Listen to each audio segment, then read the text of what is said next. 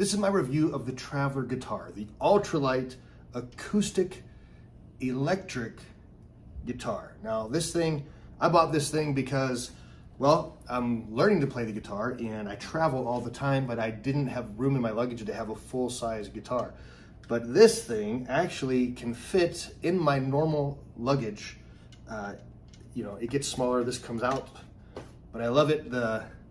You tighten the strings in the body of the guitar, so this part is gone.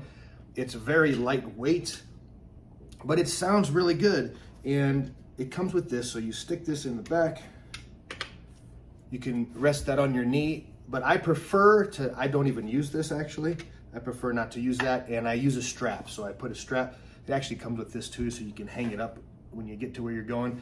But you can put a strap through here. It's got a spot here and a spot here where you can put a strap. It just feels better like that because this, it's so short then for me when I rest it on my knee. If it's hanging with the strap, I can get it exactly where I like it to be.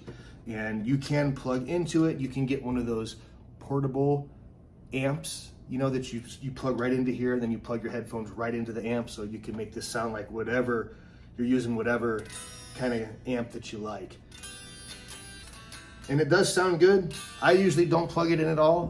When I'm traveling, I'm sitting in a hotel room, I just play it like this, and it's loud enough to practice.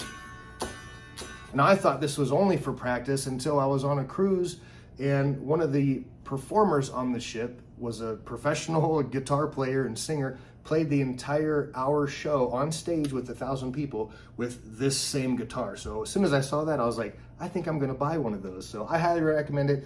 If you need a travel guitar, even if you want a regular guitar and you don't wanna have a big one taking up all that space, these things are amazing.